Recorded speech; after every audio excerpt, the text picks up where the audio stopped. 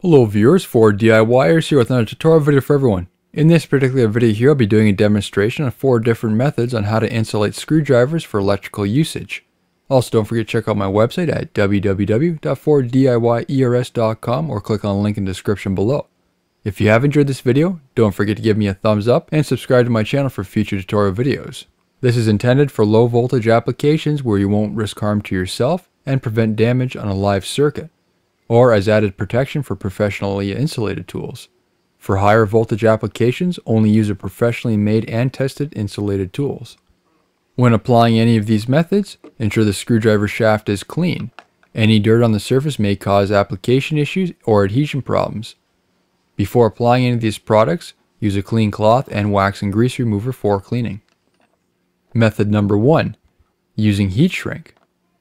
Heat shrink is available in a variety of colors, voltage ratings, and shrink rates. Some can be purchased on a roll or pre-cut lengths. Size the piece of heat shrink accordingly, use the side cutters to make an appropriate length, then install it on the screwdriver shaft. Use a heat gun to shrink the tube, applying even heat all the way around. A lighter can be used, but I don't normally recommend it as you can risk burning the heat shrink. Here's the final product now. Method number 2. Using electrical tape.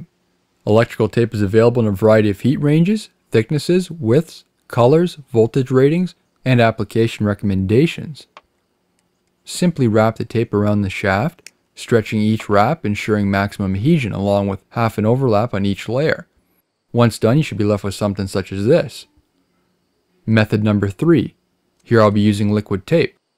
Again, this also comes in a variety of colors and ratings. Make some type of wire hanger to elevate the screwdriver until the liquid tape dries. In order to keep the liquid tape off the tip of the screwdriver, you can apply painter's tape to the tip and then remove while it's still wet. Ensure the product is mixed and apply it with a supplied brush. Multiple coats can be applied if desired. Just allow the product to dry sufficiently in between coats.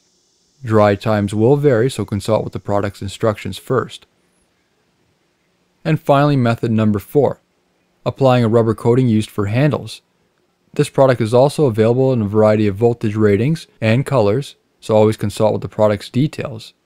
Mix the product accordingly, then dip the screwdriver shaft in the coating. Just like liquid tape, multiple coats can be applied. Allow the product to dry in between each coat. After the final coat has been applied, let the coating cure before usage. Once the rubber coating has dried, use a dull knife to score the tip of the screwdriver. This ensures we don't scratch the screwdriver. Then slowly peel the coating away to expose the tip.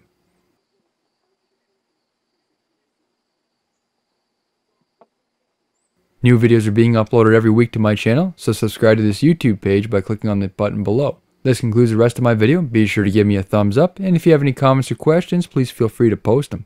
Thank you for watching.